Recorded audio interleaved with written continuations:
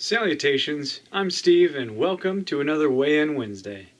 Unfortunately this week I did gain weight. I am 212 pounds even, but I am most definitely okay with the weight that I have gained considering the weekend that preceded it.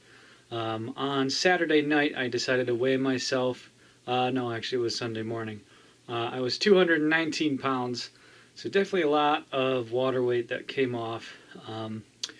Luckily it was water weight, but I am still back on track and hoping to get more progress next week.